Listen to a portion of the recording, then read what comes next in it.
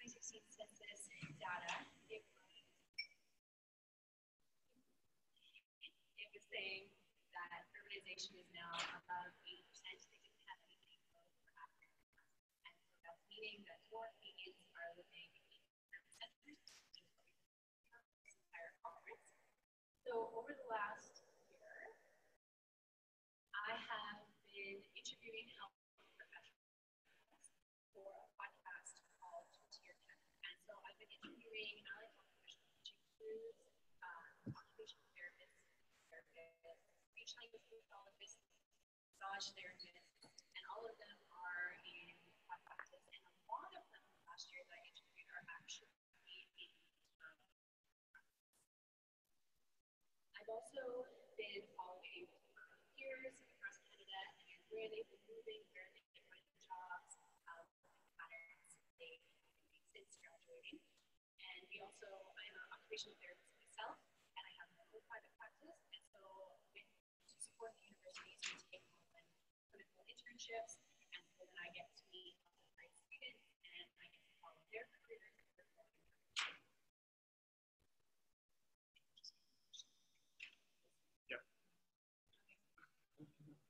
So, because urban centers have more people, they of course have more jobs in healthcare.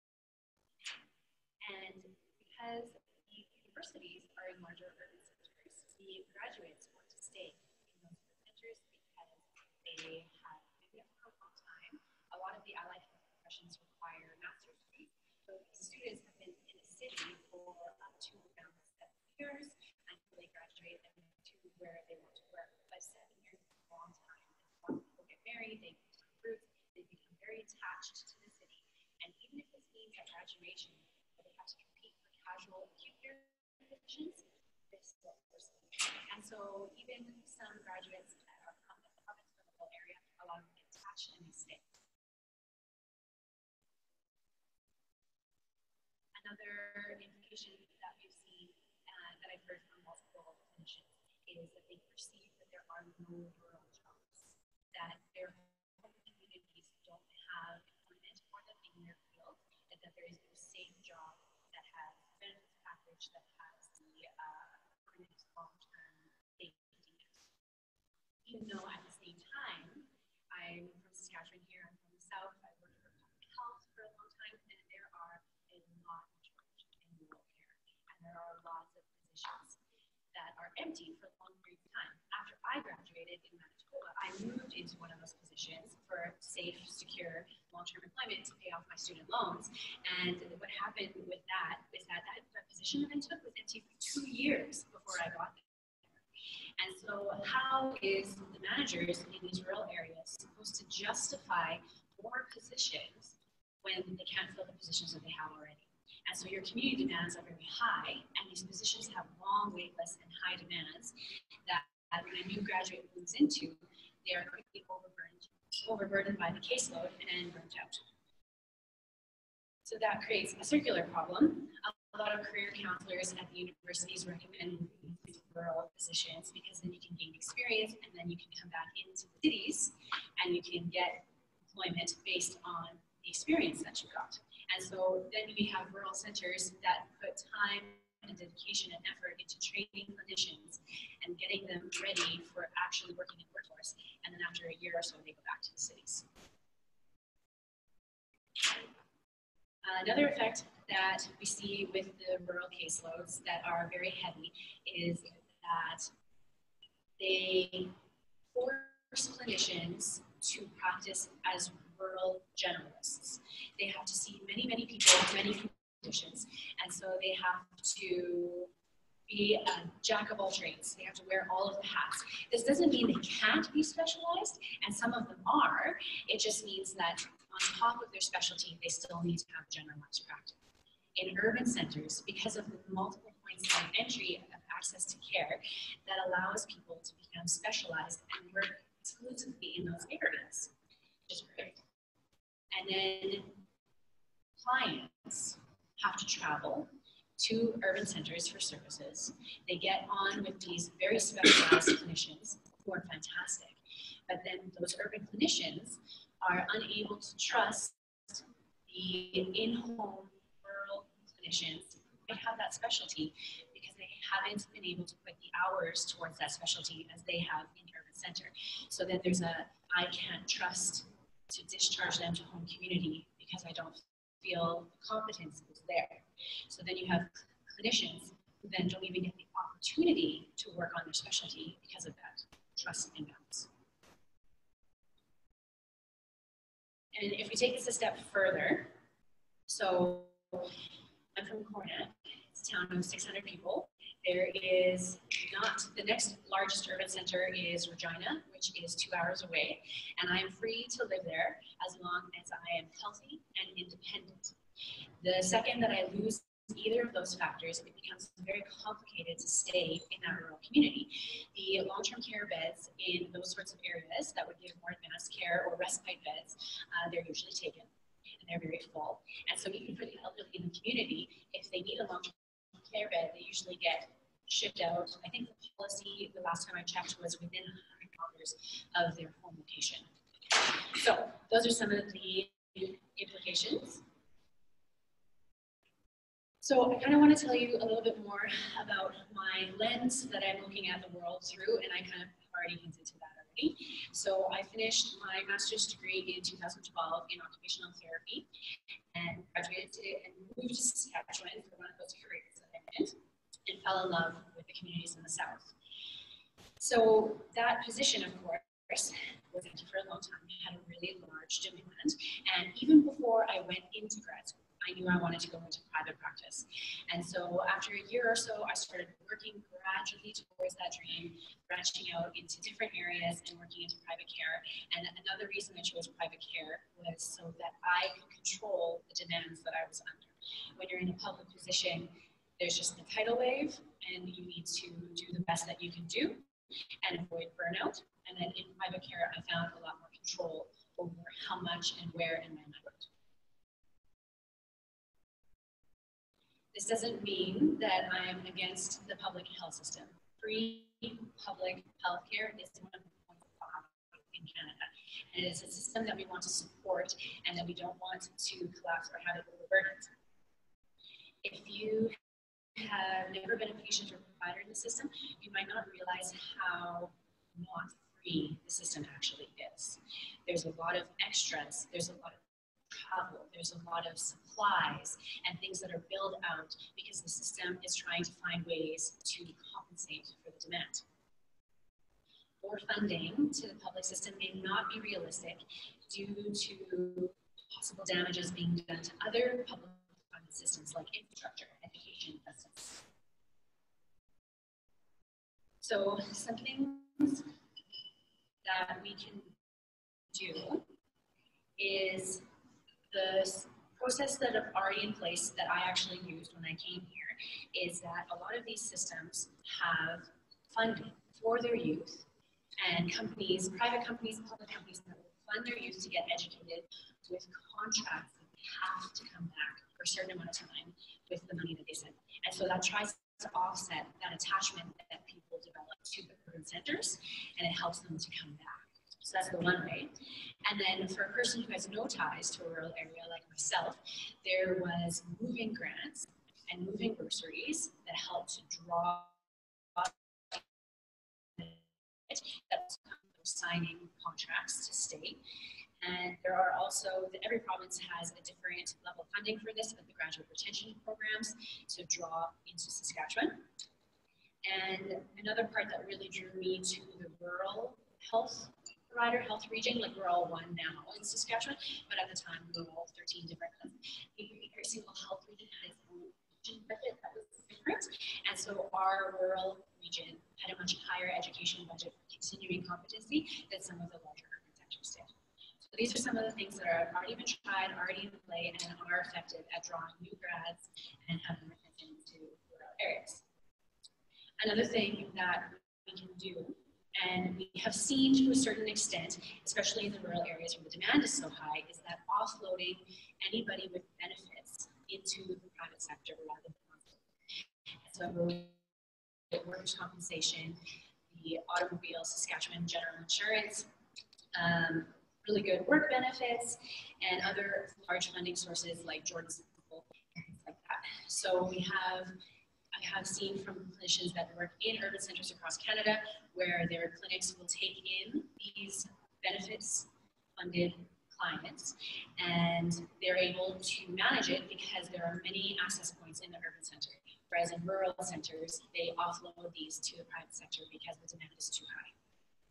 So it would be important to utilize that kind of funding to offload the public system. Another thing that is really unique about private care is we all know that large institutions, it's very difficult for them to shift and pivot based on changing needs. It takes a long time to justify that a physician has to be moved to an area with different specialty, that programs have to be adjusted. Whereas in private care, if the work dries up, that private physician needs to shift their practice and fill a different gap. They have to fill a different need. And this happens very quickly because they have to make a living, right? And so as they make a living, as their workload changes, as their caseload changes, they have to change and shift and do something different. Back to those long-term care centers, health providers don't have to be the only ones in private care that are making a difference. It can also be any type of entrepreneurs. I've seen lots of entrepreneurs who are starting their own long-term care centers, private facilities in small communities that have none. And so there are private facilities in urban centers as well as the public, right? Because there's lots of people, lots of demand. And sometimes there are smaller communities, like some in the south, where there is no public option. And so then somebody in the community starts up a private long-term care center that, depending on how many nurses they can get, they have the care that they do. And also, I've seen a lot of entrepreneurs that think of really unique ways to run clinics with really low costs and really allow their clinics to work for them with a lot of freedom and movement. And then they find more profitable ways, different pricing structures to provide help. So, what I have been up to. So over the last 5 years that I've been working in private practice, and I gradually went into that, I was finding that I was having a hard time getting my paperwork done. And paperwork is extremely important in healthcare. Those records are critical, and I know if any of you are associated with healthcare, you're doing paperwork for like hours and hours and hours. So I was finding that because of the rural travel time, I wasn't able to get as much of my paperwork done, that my caseload with the paperwork and the travel was surpassing more than your typical 8-hour workday. So I started developing a charting system, which is the Electronic Health Information System Charting application. This is an electronic secured platform located in Canada, and it allows any access from any data point to chart, to record, film, any sort of pictures, any of that kind of stuff. The greatest feature that I love about it is that you can do voice dictation, and there is medical transcription built right into the program where I can securely transfer audio files to a transcriptionist within minutes. I don't have to worry about that. Whereas previously, for an allied health profession, dictation was something we only saw in highly funded urban centers. And it was just not an option for any sort of clinician. And so that was a big part that we built into the system, was that it allowed to use and leverage that travel time to also get the paperwork without having to sit at a desk and do another desk. So today,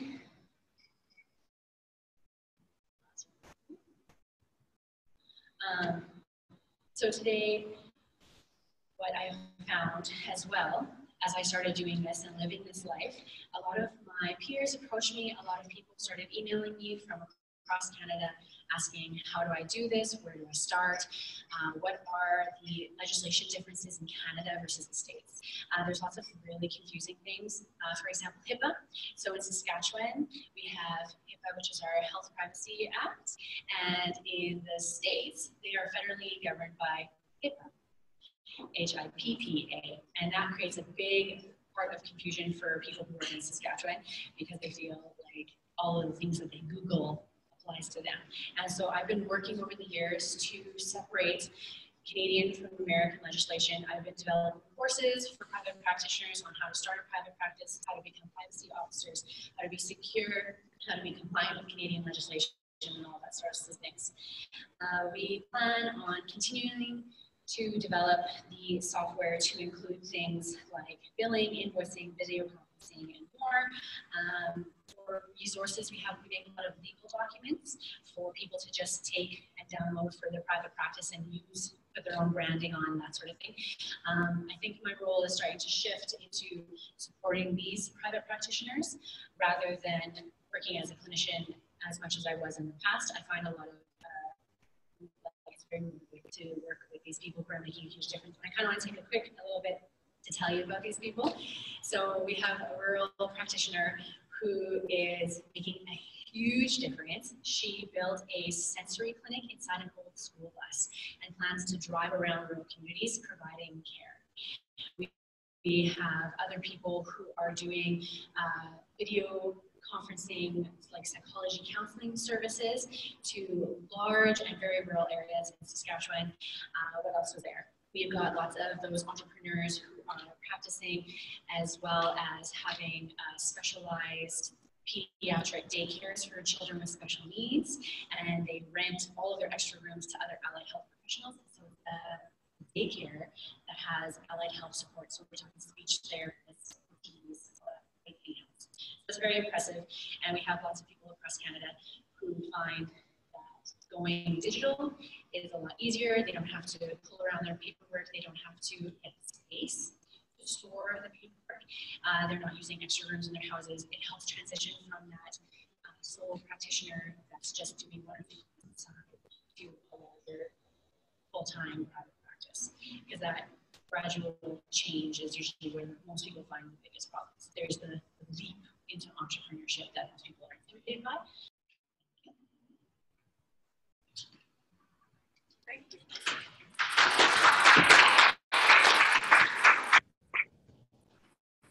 Our next speaker is Bergum from Parkland County. Yeah, her colleague sitting here cheering us.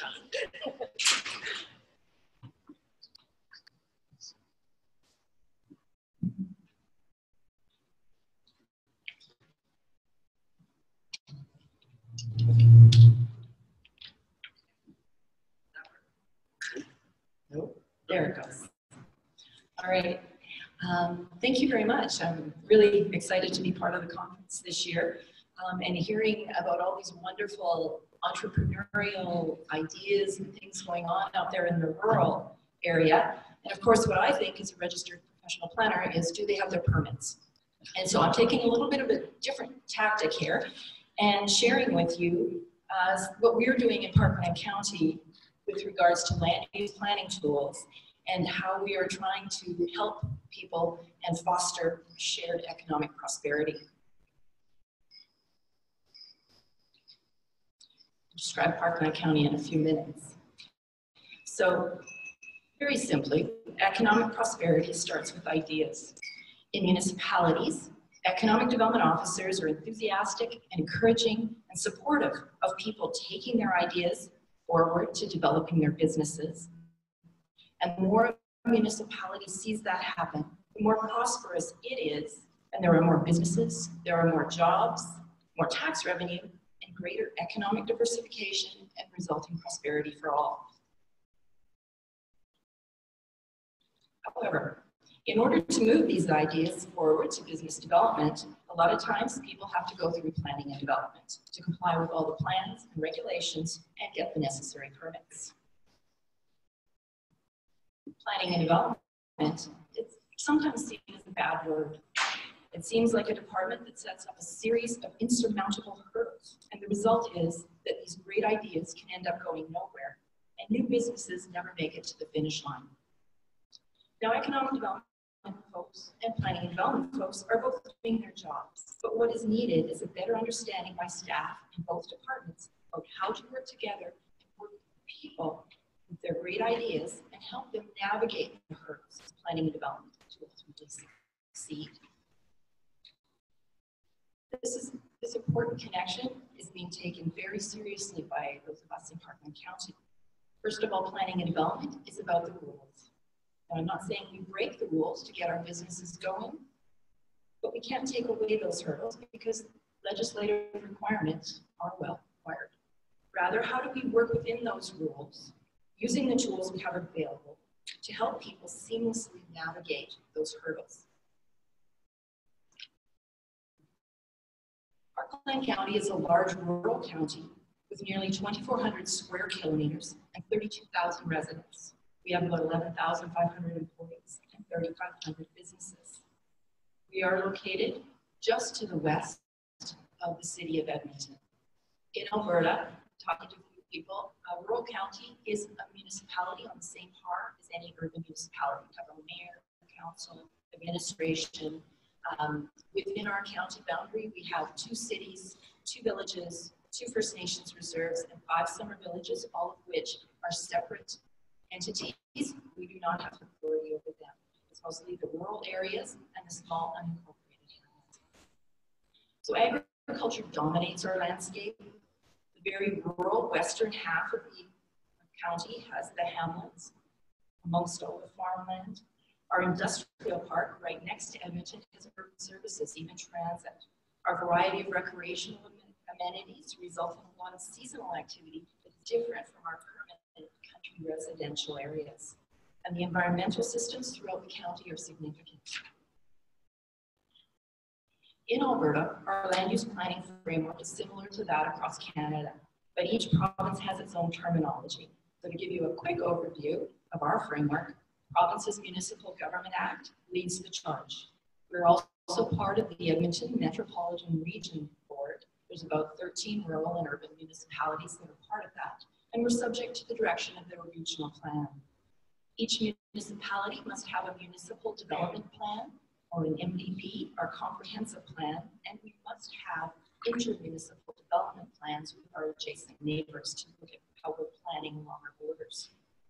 From there, we have more detailed planning through our area structure plans, and our development regulations come through the land use bylaw. All of these then inform our decision-making on subdivisions and development permits. Any kind of development coming through needs a development permit. So today, I'd like to share how we're helping people to navigate the planning and development hurdles to succeed and in turn enhance economic growth. Hurdle number 1, the plans. One plan does not fit all. We are a large, diverse county, and so it is challenging to create broad policy plans that recognize the different land use implications in different parts of the county. Great ideas can be hindered by plans and associated policies or encouraged by them. Amendments can be made to plans and new plans created, but this is the most time-consuming and costly process that people would need to go through. It's often the process that is least understood by people and business owners, and the plans themselves can be tough to understand, even by experts sometimes. So all of this results in challenges in cost and time, and there's always a chance that any of those changes in the plans may not be approved by council. So as the most important tool to help us get over this hurdle is our municipal development plan. It was approved in 2017 and recognizes the variety of landscapes and built environments across the county. And we have tried to provide policy direction to focus the priorities in the appropriate areas. It's critical to get the broad policies of the MDP correct, as this direction determines how we develop guidelines and regulations for subdivision and development. Our technical growth study, which little plug here, but we just won a provincial planning awards for that last week, identified 17 different development areas that form the basis of our future land use map in the municipal development plan. We looked at population, land use, employment, and potential growth and development in each of those areas. From there, we created a future land use map for the county. It's a key element required in every MDP. The agricultural lands are seen in kind of a tan color. Yellow is country residential. There's a dark blob to the right, and that is our industrial park. It also identifies through some of the stars our growth hamlets, as well as some other future potential industrial areas. But what we did here is we actually, normally in an MDP, have that original map. But what we've done, we've created 3 overlays to start to get more specific and give us greater policy direction in some key areas. So the first overlay identifies our prime agricultural areas. Out west, the soils are more suitable for larger farms focused on grazing and pasture. The soil quality is not as high. To the southeast, you'll find our higher quality soils and a predominance of crop farming. A third area, which is a little purple hatched area there in the middle, that has more small holdings where people have smaller farms like berry farms or vegetable farms serve a lot of the urban centers around there. So we have included general agricultural policies in our plan, but then for each of these areas, we included more specific ones that were more suitable to the types of agriculture we're trying to encourage in those areas.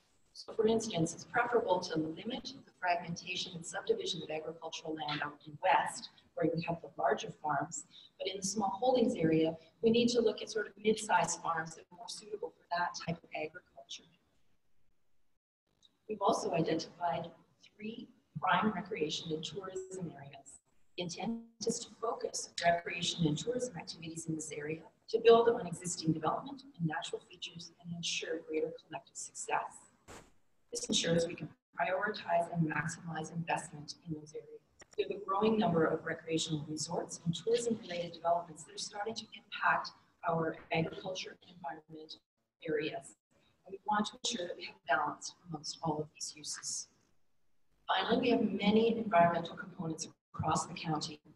We mapped a variety of environmental features, including wetlands, environmentally significant areas, wildlife corridors, soils, and we overlaid all of those maps and looked to see where they intersected the most.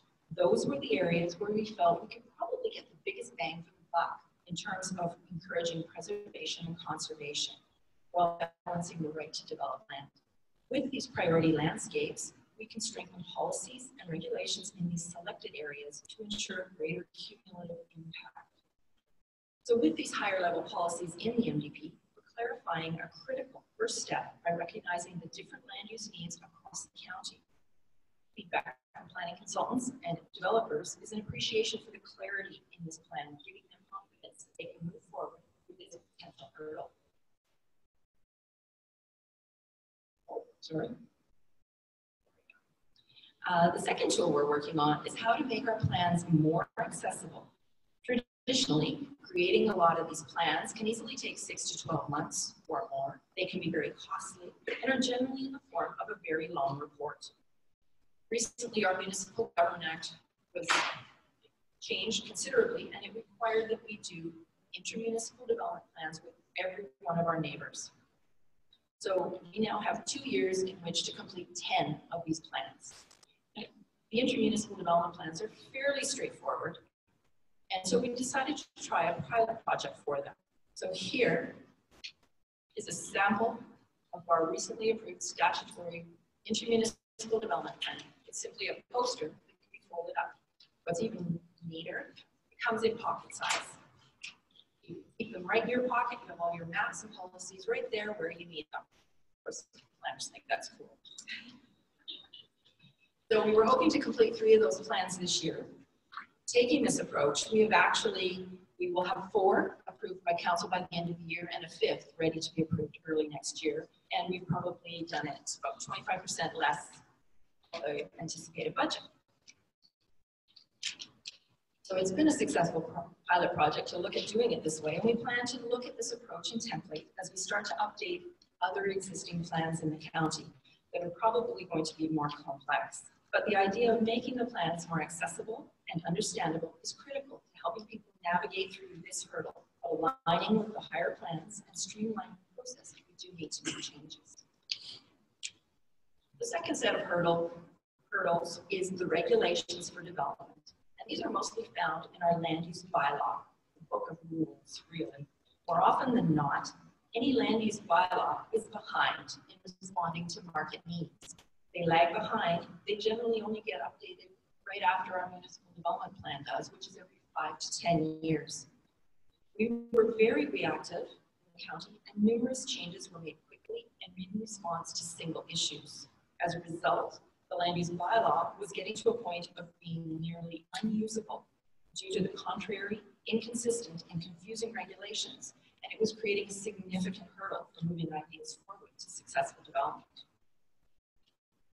So keeping the land use bylaw current and relevant is the first tool to help clear these development hurdles. So to address this, we've operationalized our land use bylaws ongoing management and update. Every 2 years, we assess the key priority areas that need updating or review. Each year, we also do what we call a refresh to assess and update any minor housekeeping, correct minor errors, or process changes. This approach is helping us to be more responsive to market changes, and in turn helps us to manage those regulatory hurdles by reducing the need for too many land use bylaw amendments and try to be proactive about what we see coming. And so when you have to make, again, a change to the land use bylaw, it really takes a lot longer in terms of the process. It can be very time consuming. The second tool we're using involves being more proactive with these regulatory changes in response to developments that do come up.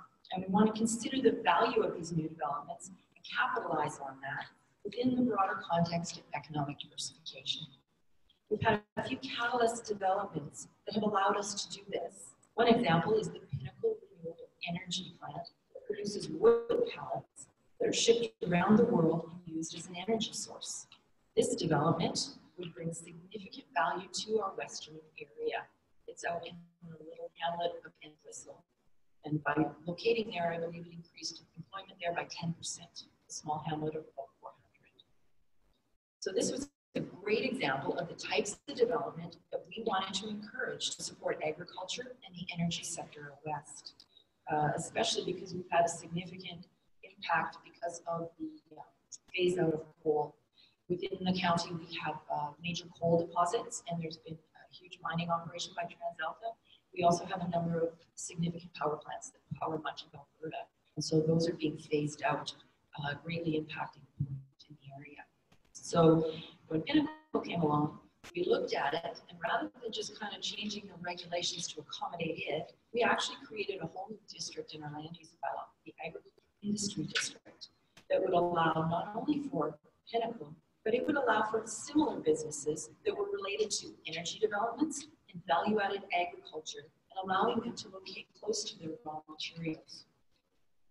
A similar situation happened at the opposite end of the county in our Atchison Industrial Park. Champion Pet Foods came along. Their proposal included a large campus-style development over time, and our land use bylaw was fairly restrictive in what they could or could not do. And it was aimed more at kind of singular uses on a single lot. So again, we worked with our economic diversification staff. We realized the opportunities for this type of development and created a new regional industrial district that allowed for campus-style phased development that were of a very large scale. Now, while these two districts focused on very large scale of businesses, we also have a whole lot of home-based businesses and lots of entrepreneurs out there. Nearly half of our farmers have other jobs or businesses. What we were finding is that small businesses and agricultural producers wanted to diversify to ensure success, but our land use bylaw either prevented it or required a wide variety of different permits. Definitely hurdle. So Spruce Park Ranch was the catalyst for this change, where they wanted to add a coffee and decor shop to their working farm and create more of a tourism destination.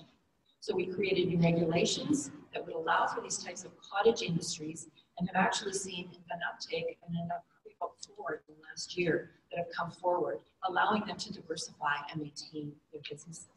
So these changes have provided valuable tools to help business recruitment, and it's generating greater interest from a variety of companies and small entrepreneurs. Give me the 5. One more hurdle. And this is the last and most challenging hurdle that we've had to work on, and that's our level of service. This is the least tangible to outline and describe, but it's had the greatest positive impact. In the past, we stood at the finish line. We told the client, the customer, those are all the hurdles you need to go through. Once you've gotten through them, then we'll talk to you. This resulted in a lot of frustration, loss of growth and development, and it wasn't much for our reputation. Over the past couple of years, we've been working with our peers in other departments to reimagine how we operate with the goal of being best in class in terms of how we serve our clients? How do we create a welcoming municipality where people want to bring their ideas because they know their likelihood of success is great? How do we help people and businesses succeed and enhance the county's economic prosperity together? Now, we strive to meet the customer at the starting line and go through the hurdles with them. We put the customer first, trying to truly understand their goals, their ideas, and what success looks like for them. Where are their points of highest risk? What is required from the county's regulatory side, and how do we align these requirements? This has involved communication with our customers through surveys and small discussion forums. We're shifting away from a checklist approach to meeting process requirements and moving towards a solution-oriented approach focused on the customer's ideas, needs, and goals. We focus on more responsive face-to-face work with customers. It's time-consuming, but it's proving very effective. For instance, with priority projects, we set up weekly or bi-weekly meetings with clients. It's up to them to set the agenda. If they need to work on a road alignment, we get the engineers in the room with them. If they need to work on something environmental or around the wetlands, we get those people in the room with them. And we work through those problems and get them going, moving forward. While it's important to understand our customers, it's just as important to understand the other departments within the county and work together. So together, the directors of our economic diversification, planning development, finance, and engineering are striving to change mindsets and approaches through education and frequent frank communication with our staff. How can we make this development happen? We encourage our staff to develop close working relationships with the clients and with their peers and other departments, challenging them about what it means to be responsive and solutions-oriented. A fund has been set up that allows us to provide necessary support through studies or staffing to support economic diversification. For example, a recent study on transportation from our Atchison industrial area dispelled a common myth that this was a significant challenge for businesses to locate them. We identify priority developments that become priorities throughout our departments because we recognize the importance of this development to the county's economic success. The projects take precedent, and our economic diversification folks take a coordinating role. These have worked out well, the ones we have worked on. There's been bumps along the way, absolutely, but each one we're holding lessons learned and trying to get better each time we do that. So it is not just planning and development staff that are working with customers to face and overcome each hurdle. It's a collaborative effort by many different groups in the county. We are all clear on the outcome we're aiming for. The process may not be cut and dried, but together we're facing each hurdle with our customers.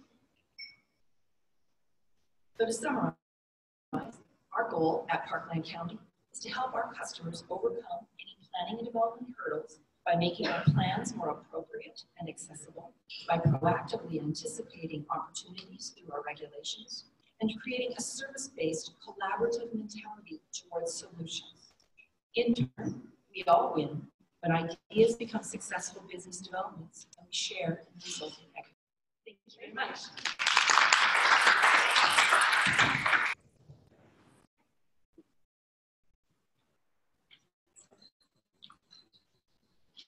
So our final presenter is Kristin and Catherwood from Heritage Saskatchewan. And are you from Saskatoon or elsewhere? No, I'm from Coronach, Saskatchewan, an hour south of Regina. So there were once two farmers, and they had land that bordered each other, as farmers often do.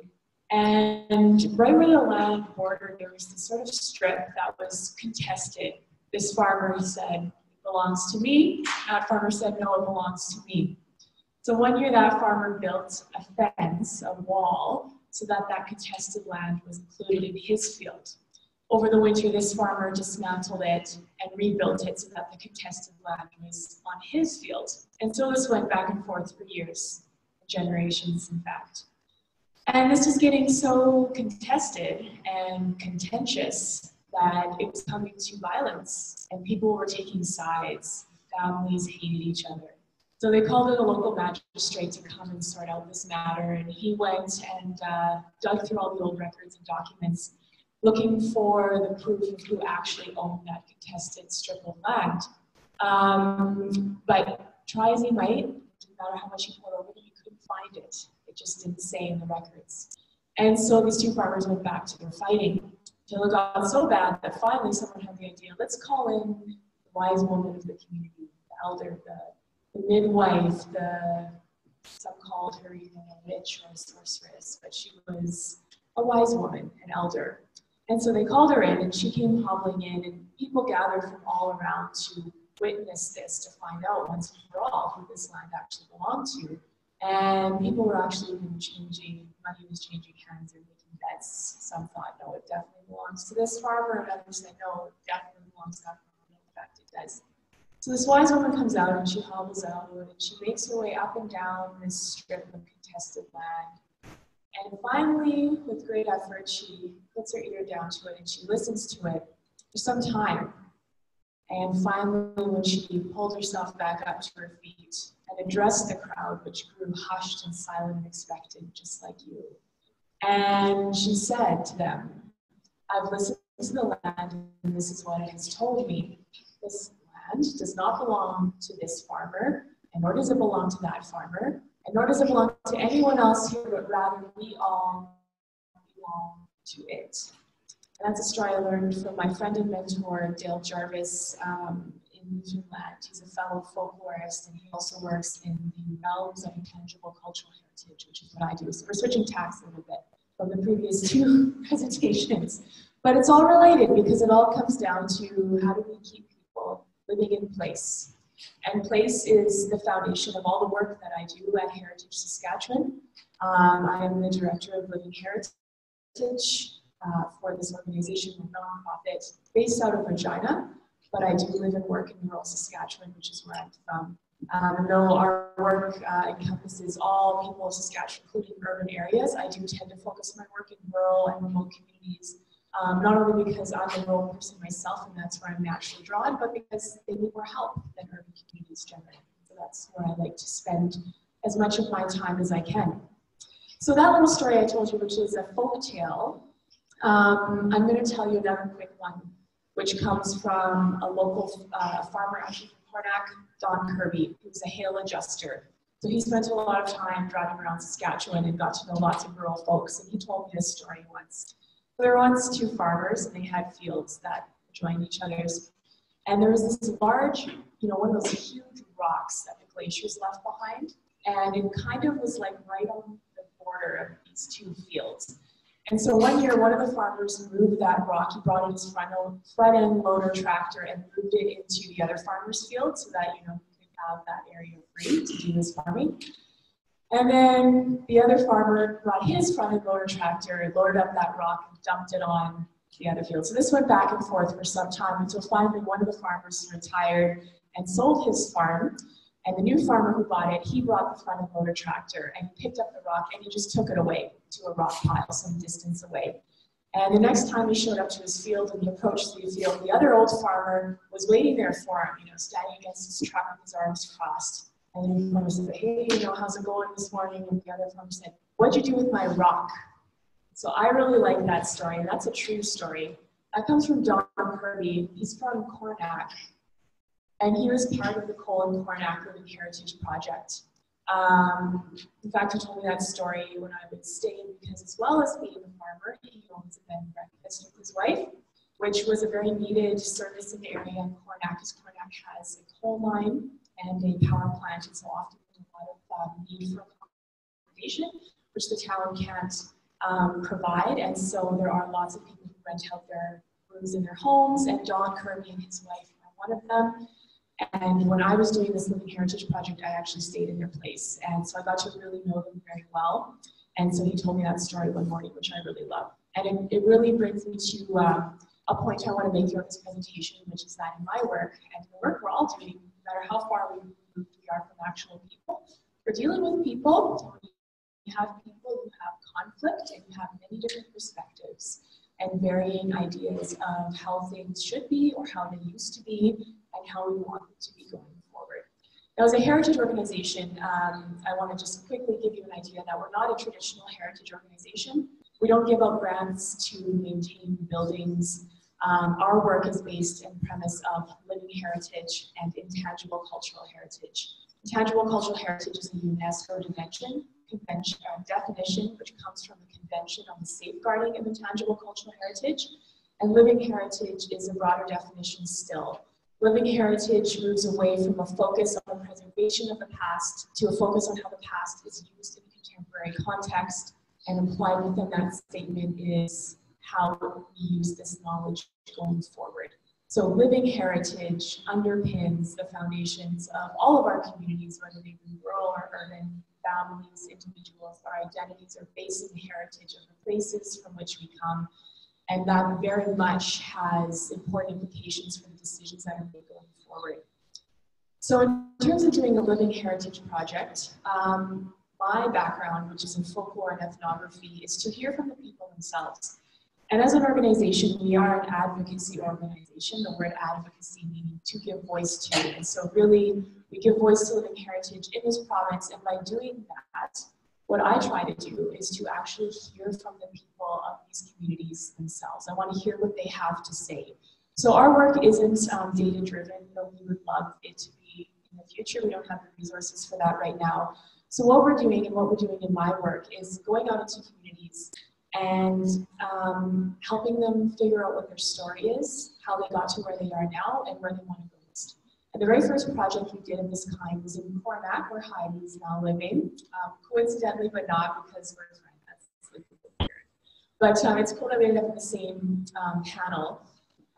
So Coronach, as I just mentioned, is a coal town, and it has a power plant and a strip mine. It provides about 300 permanent full-time jobs, and then there's lots of contracted positions that come up throughout the year when there's maintenance that needs to be done in either one of those places, and then you'll have hundreds more people coming into the community temporarily.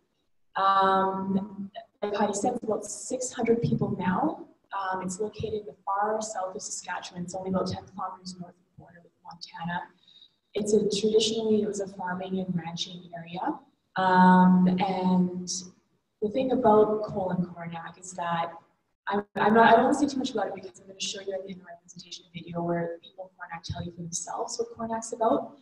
But basically, the reason I decided to do a project there was because there is coal industry in Saskatchewan dating back a long time, especially in the southern bound of the province. There's a lot of lignite coal there.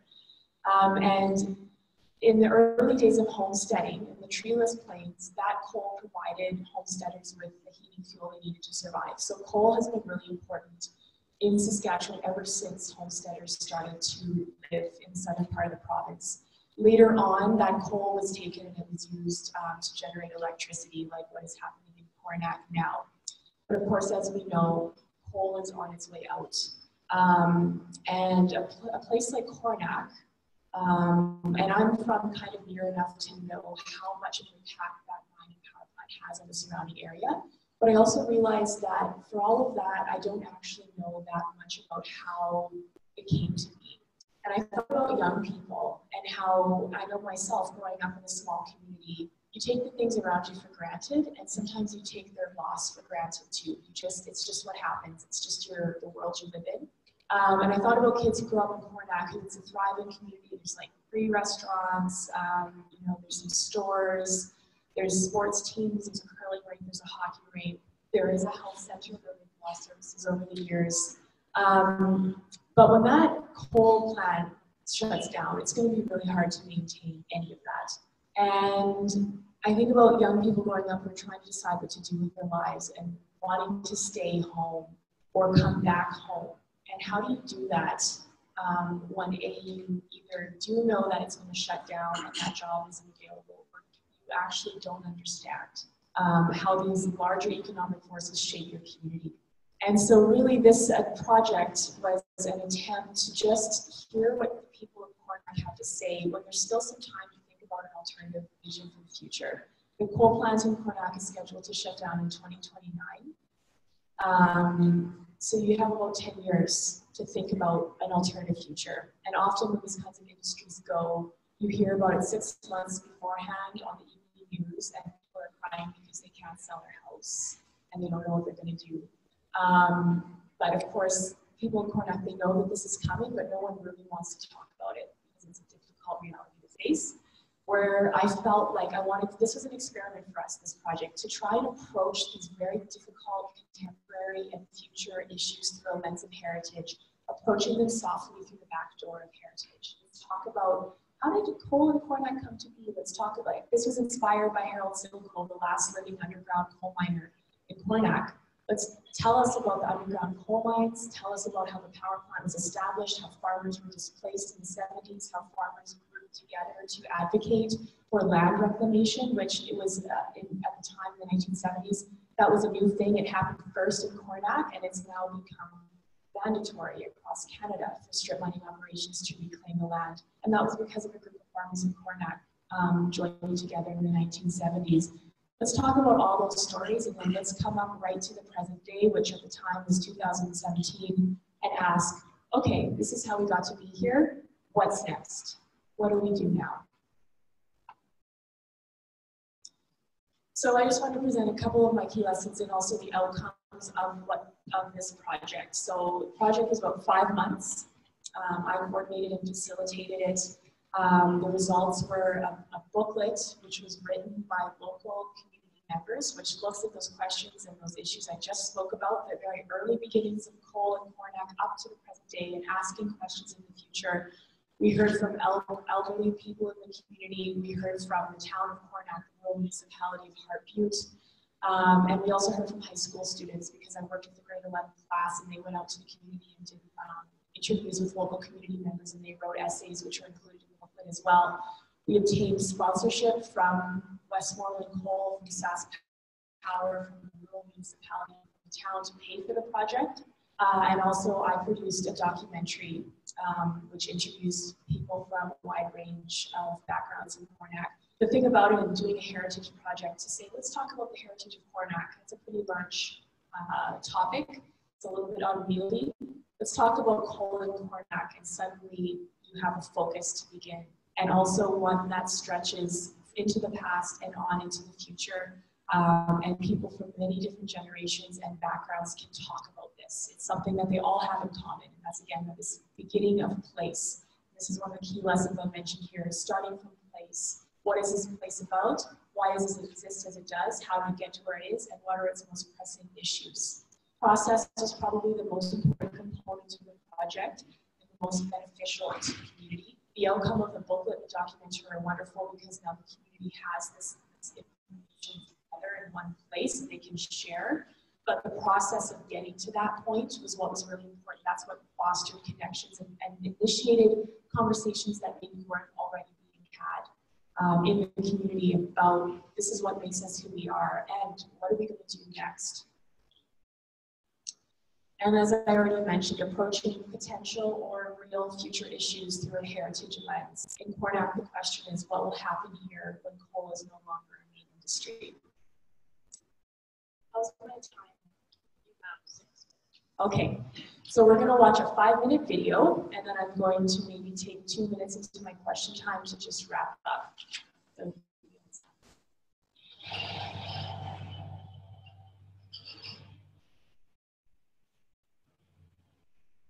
Because the coal thing, no matter what way you look at it, coal has supported the community in one way or another since the Homestead days, except for a little gap in between the 50s and 70s.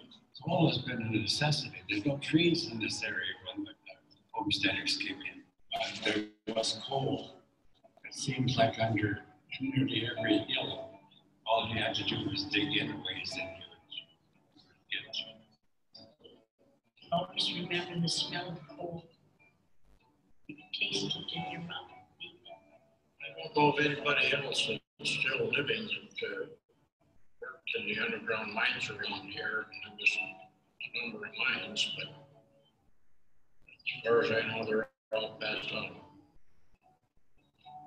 We knew there was something coming. There was a lot of seismic activity, so it was going to be either oil or something. And we eventually found out that the coal project and all these public meetings and looking at the big map on the wall, realizing we're partners in the mining project.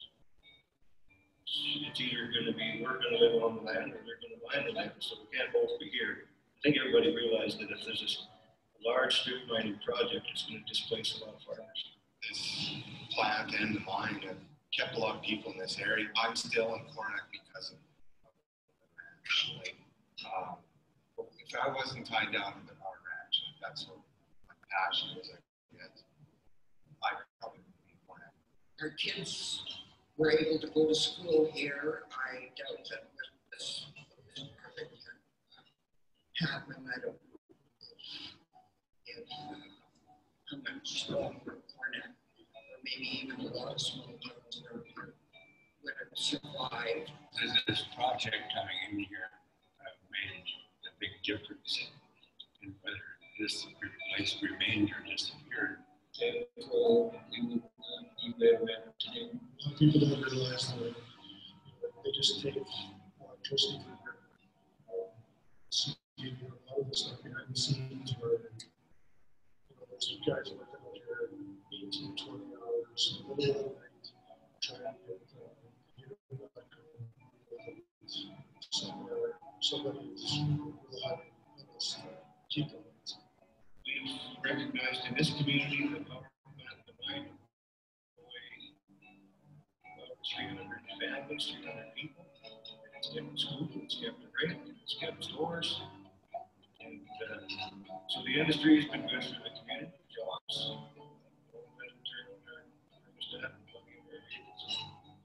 use the power. And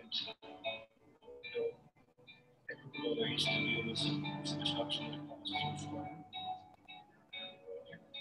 We work to use our coal industry. I don't look up to the top. Yeah. Sure. Everybody was totally allowed that to sink in and taken the realization of where will I be 15, 20 years from now. Coal has been all about making a living. That pretty much sums it up. It was making a living for my dad. And it's been how we have made our life. Yeah, all of it has revolved around my husband. It's still the cheapest and the most stable source of electrical power that there is. Nobody seems to want to do anything about it except call coal black and get rid of it.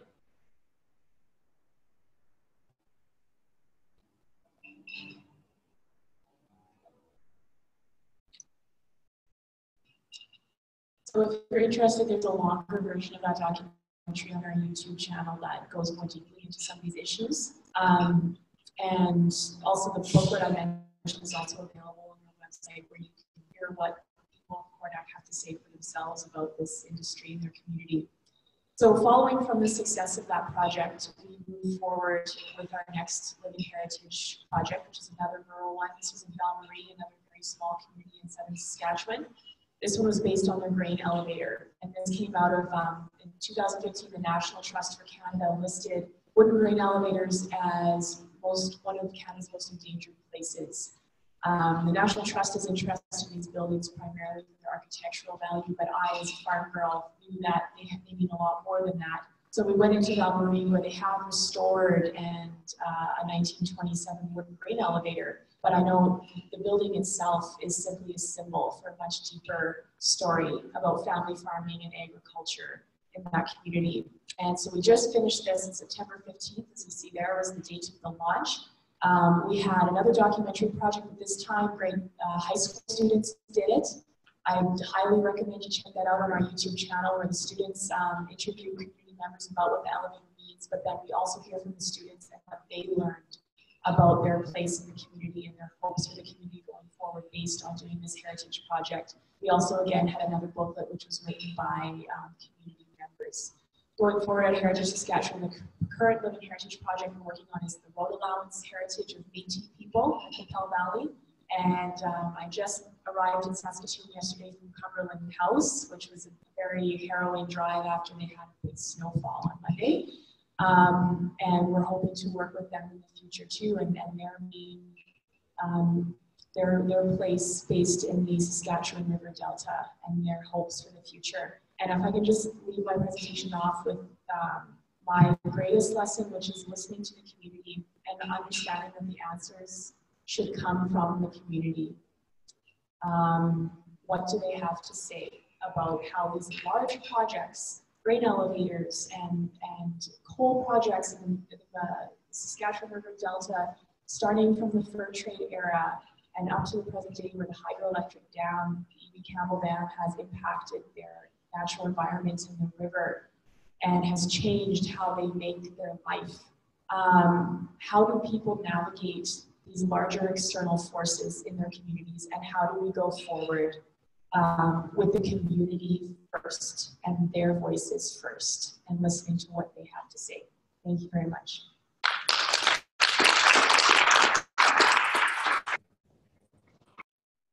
Well, thank you to all three of you, and thank you for tying that so well together.